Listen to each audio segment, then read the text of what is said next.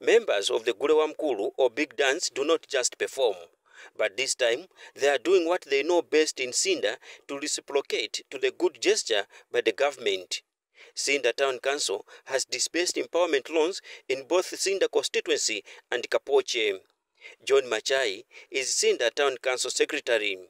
Under the empowerment grants for 2023, for Sinda constituents, we have about 107 groupings for both women and youth that are going to be awarded or receive empowerment, which gives us a total of 2.1 million kwacha.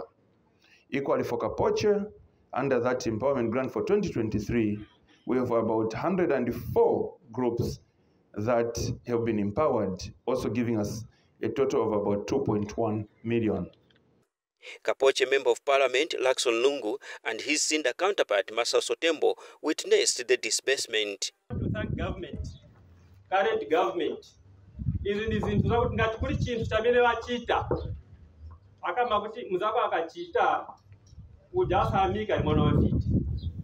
Ngati kuli chinthu chamene UPND government valeta up to now, I don't believe, but it's a reality, the loan empowerment.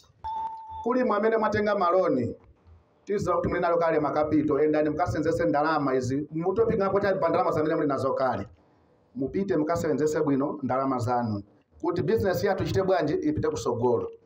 Sinda District Commissioner David Tembo and Council Chairperson Julius Piri also added their voices. For Sinda or any other district to develop, it can only develop when we ourselves as a people agree together, begin to work together. Ma speeches yonse yakambakale emphasis ya karapo ya bwino bandalama hii. Christopher Miti, ZNBC News, Sinda.